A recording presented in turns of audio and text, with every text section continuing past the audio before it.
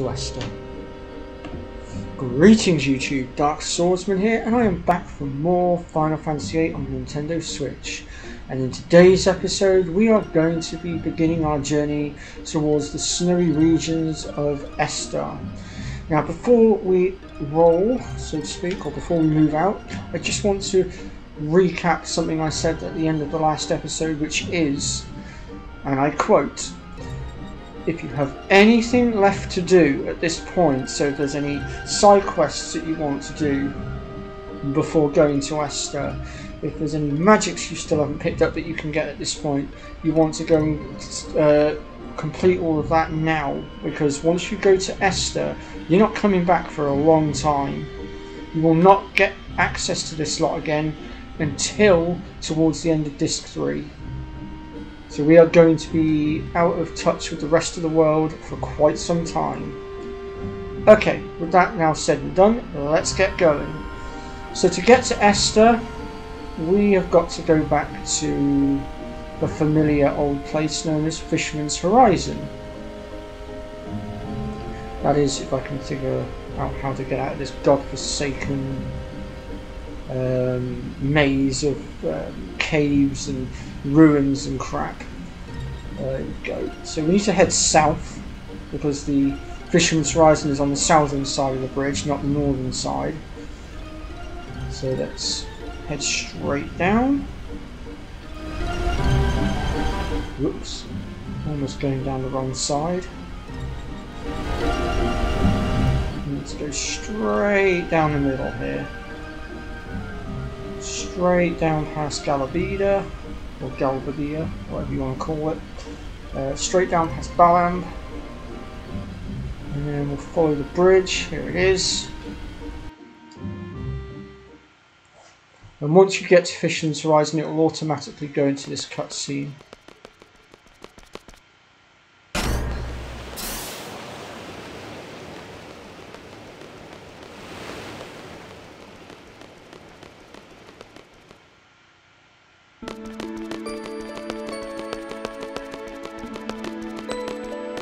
Going to take 3 times speed off for a minute, otherwise we'll get through this too quickly and then it won't be a decent length episode.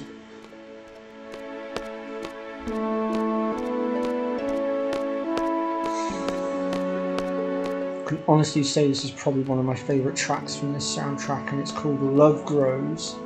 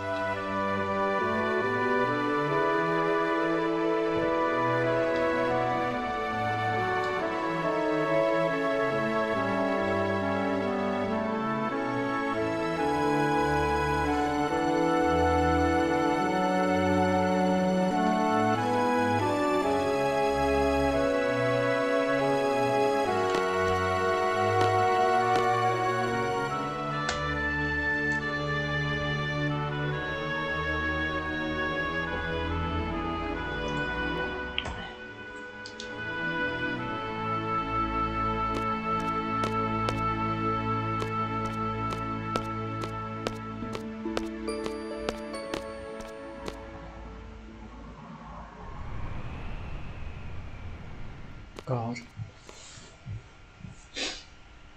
The only problem with listening to that soundtrack, well, track from the soundtrack just then, set my depression off a little bit. Ugh.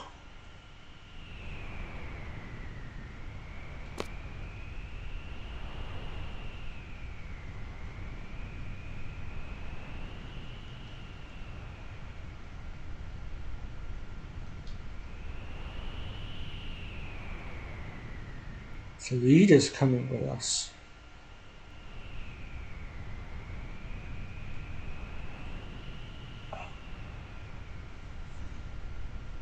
Now I know some people will level grind up Ida and whatnot.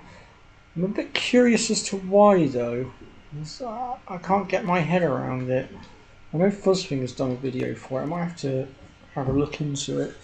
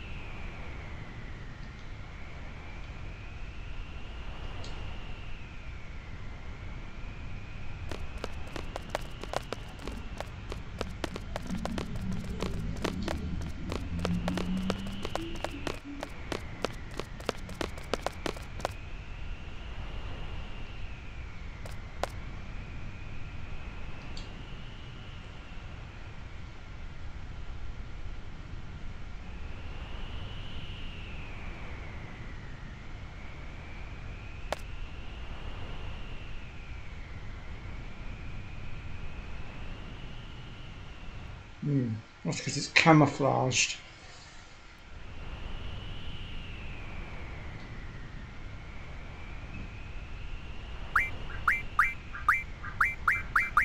I'll just reset my team back up a second.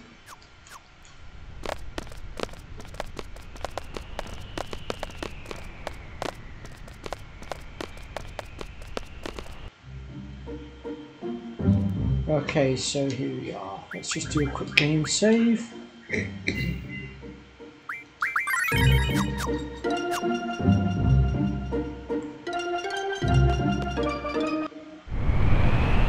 So here we are in the crumbs, what's it called?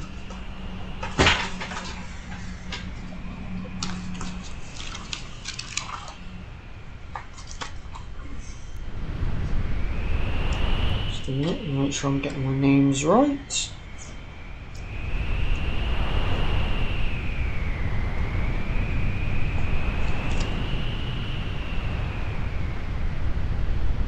Salt Lake, that's the word I was looking for. So yeah, here we are at the Salt Lakes.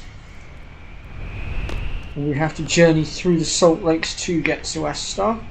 And we do have a boss fight coming up soon as well against Abaddon, which is another undead monster.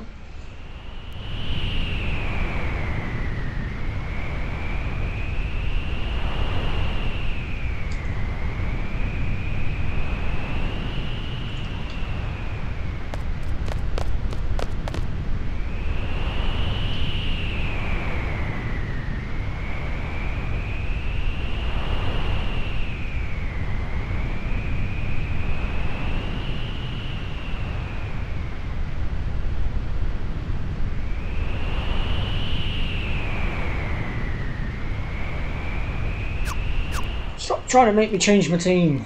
Right, let's go. So we want to make our way up this skeleton here.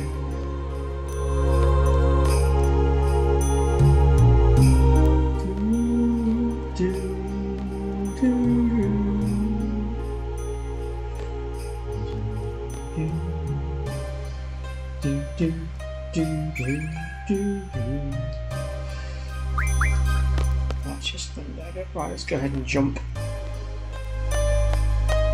Now, random encounters that you will get here will be the lefty, righty, and visage.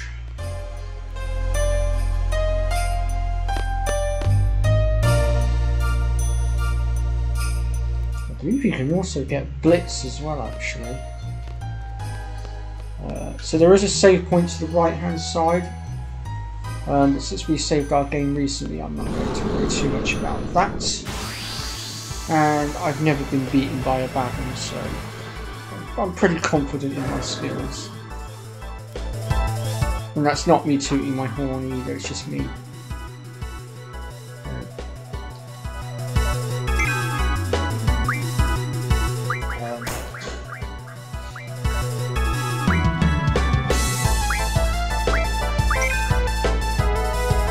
This should take some hefty damage out of him.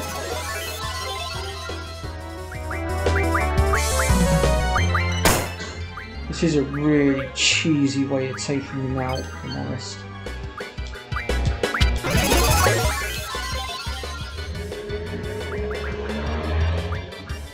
Oh, there we go, killed him. Wow, 2 elixirs and that was it, game over. Oh, was not expecting that. I was expecting more of a fight.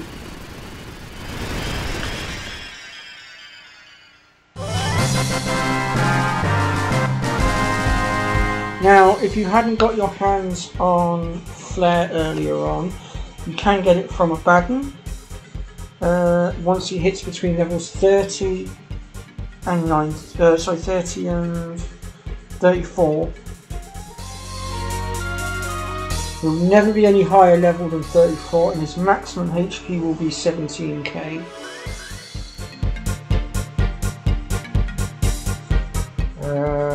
You can also steal a power wrist off of him, which I forgot about.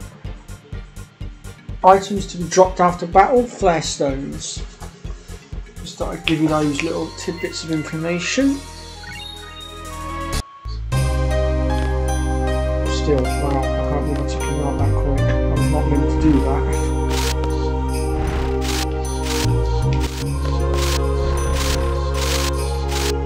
Thing is, I weren't too fussed about using the elixirs because I know I can get more later. In fact, I can get 100 in one go.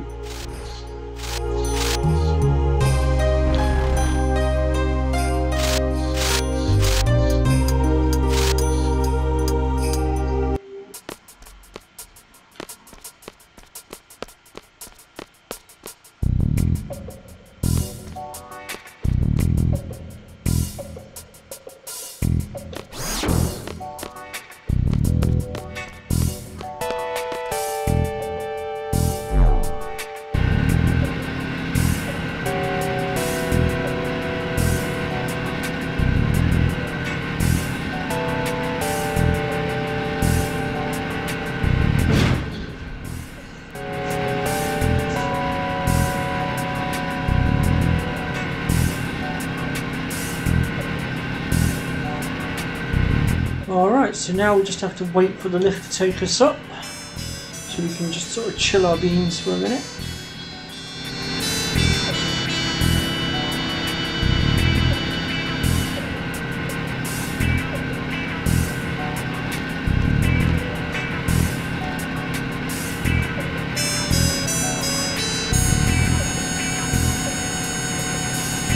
I don't know why I always put Squall outside. I think it's just a standard. Well, my normal go-to, like, because when I first played this I didn't know what to expect. And since obviously Renoa's currently down, my immediate reaction going into the unknown was to form a defense perimeter around her on my very first time playing this, because I didn't know what to expect. So by putting Squall where I did, covers all the angles against any attack. But then obviously as we moved on I realised that we weren't going to be attacked, and I eventually lowered my guard. But ever since then it's just been a force of habit now putting Squall there.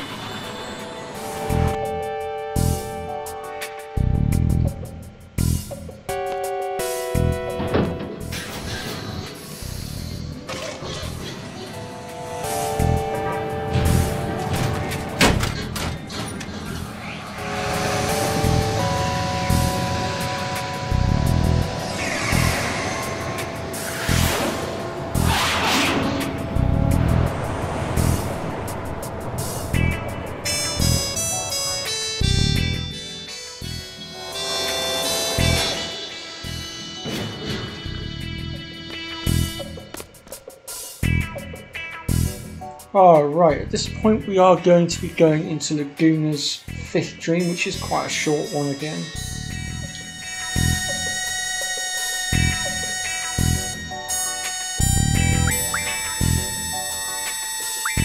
And we'll keep things the same as last time. It is going to mess up our guardian forces again, unfortunately. There's no I can do about that.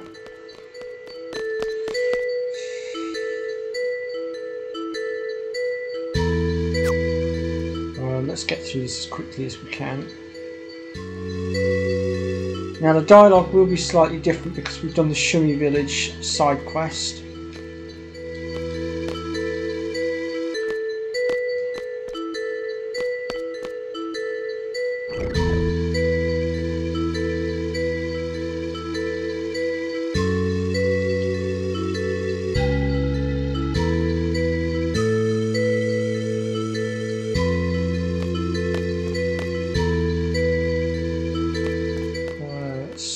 To make our way over this way, don't we, first of all, and antagonise this guard here.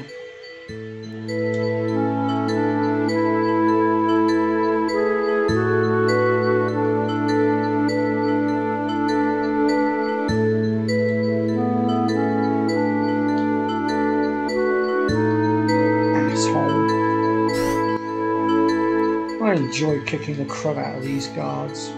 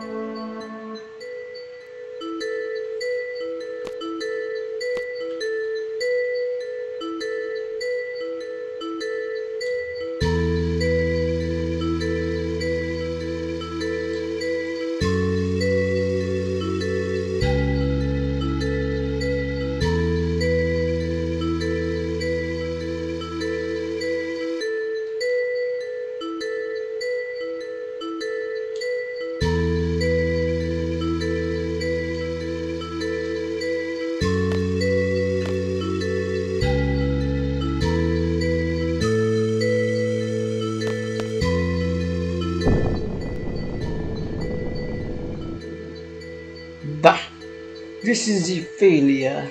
I don't know why Dr. Odin talks like that.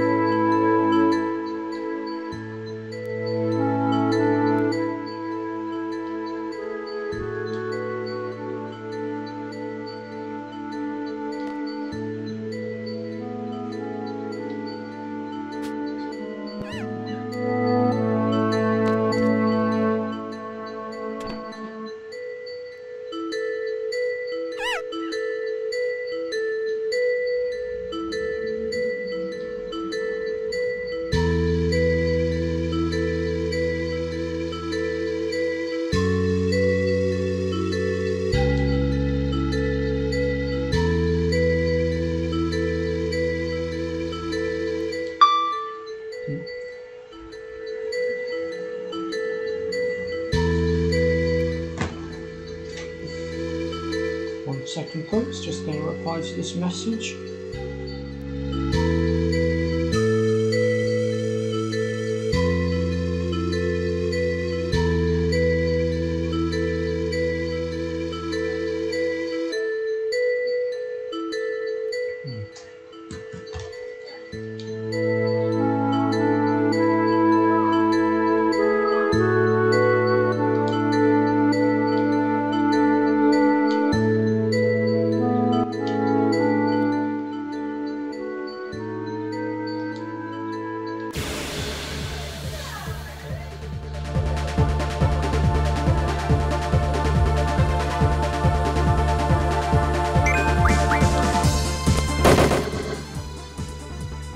That guard taken out.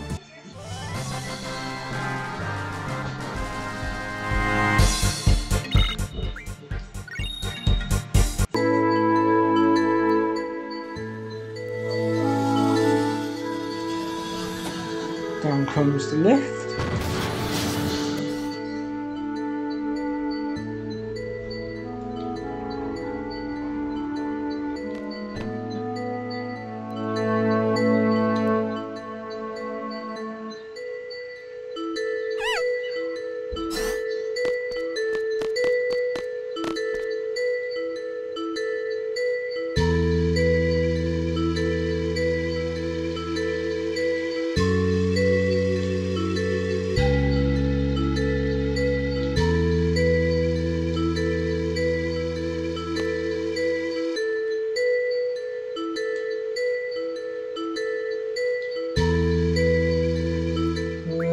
Better check first because I have a sneaking suspicion it's messed up my... yeah, I thought it had. God dang it.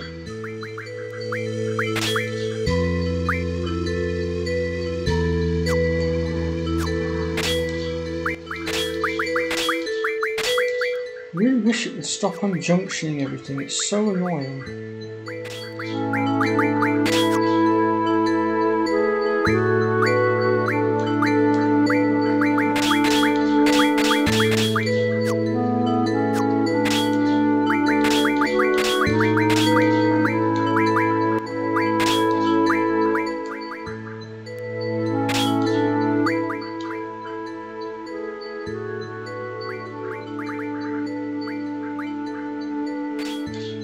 I know my guardian forces and everything are all out of whack right now. We'll correct it once we're on the other side. As long as we can fight, that's the main thing for the moment.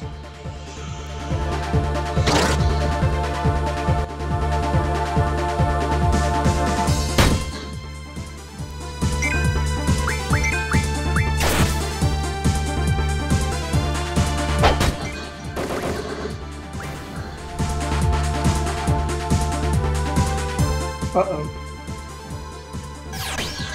Now we have to be careful of those Jispers because they do have the ability to use Degenerator, which is basically a one-shot. There is literally no I can do against it. So we need to kill it quickly.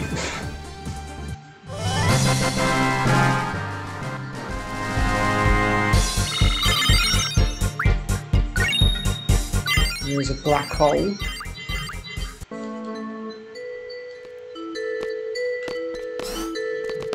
Alright, let's head on up.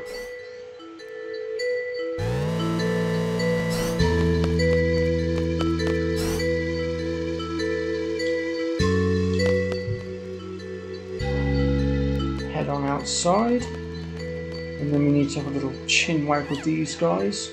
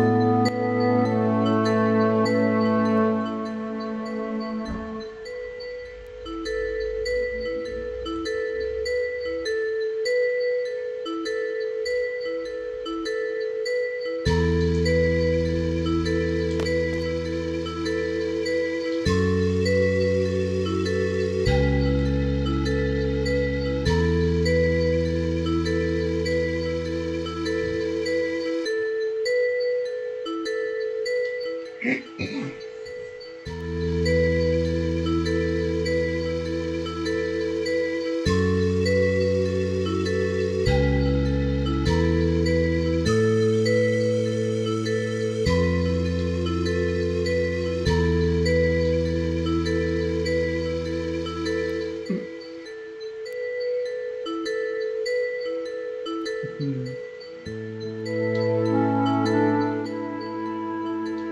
much dialogue to get through.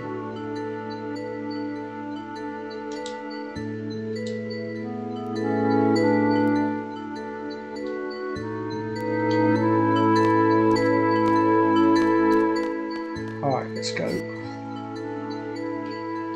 So, pick this one up as well. I believe that's the only place you can pick up that magazine. So you're going to want to grab that.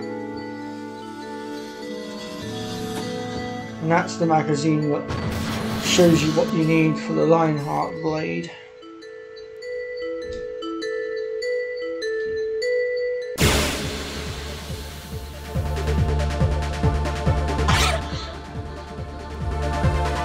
Rare Lestoid.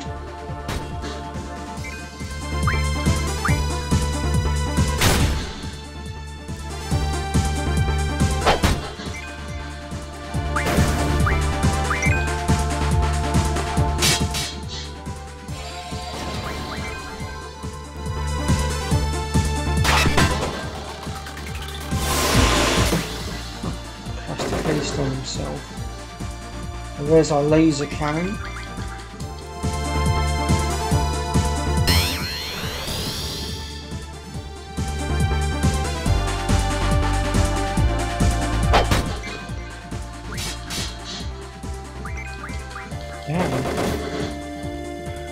There we go. He did not want to drop.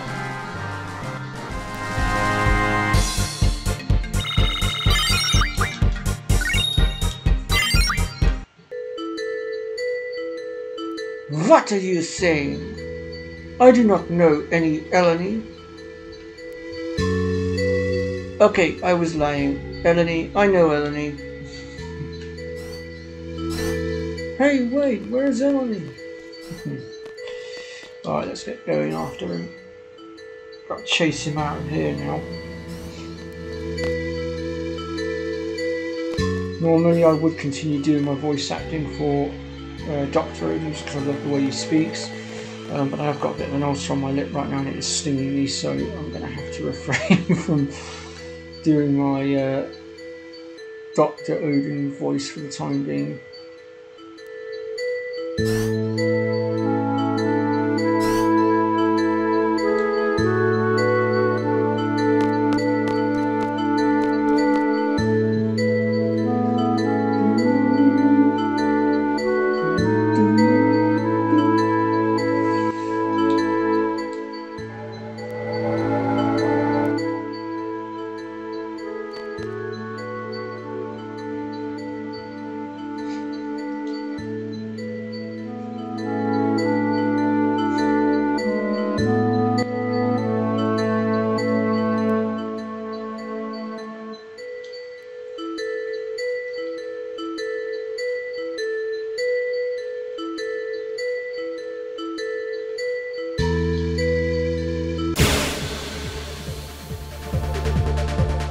Got ourselves another fight.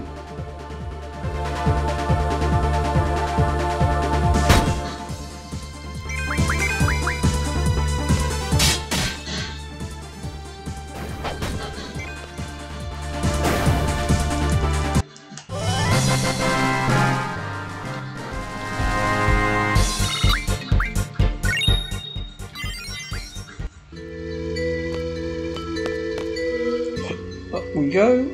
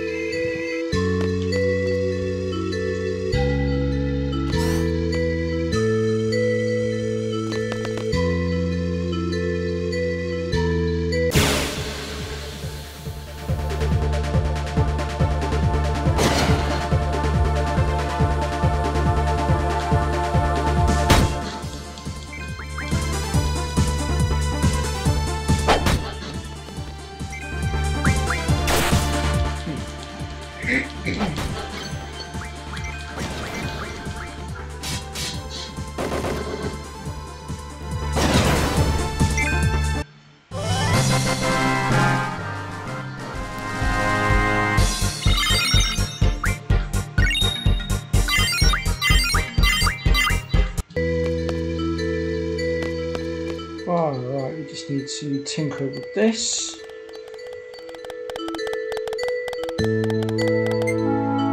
There we go. Now we go and head back down.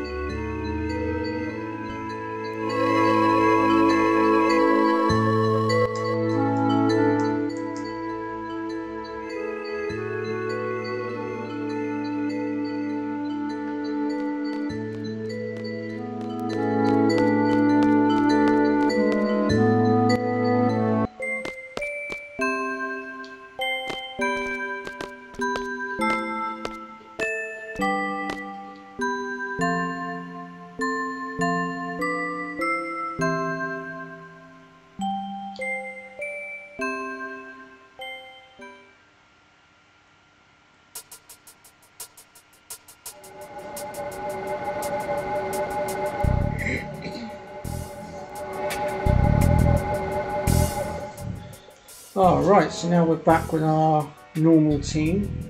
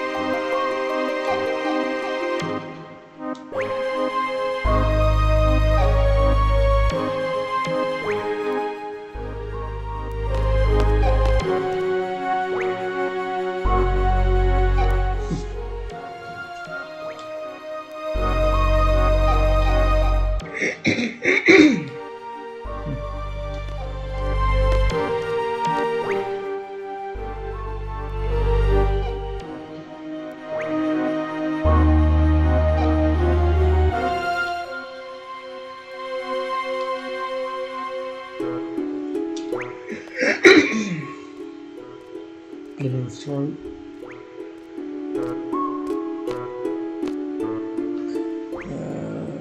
Let's play one quick game of cards here. No, we do not want to play with Central's rules. Go away.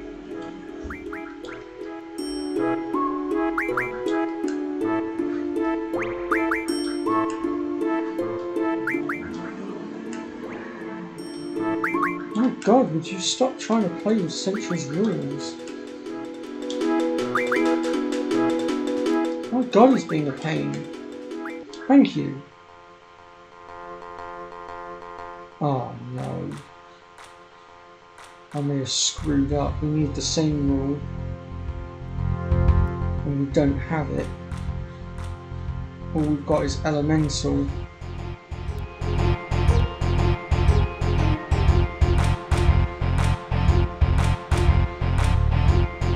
Oh, I might have screwed up royally here.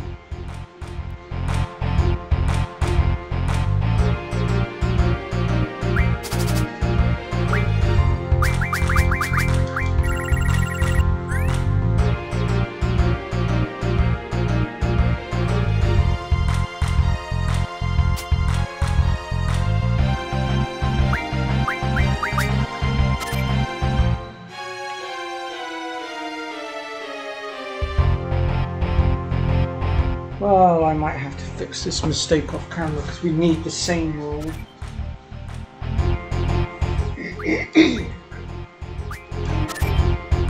So yeah, don't make the mistake I just made, folks. Make sure that you have the same rule. And the reason why I was playing Dr. Odin cards is because he's got the rare ward card, but yeah.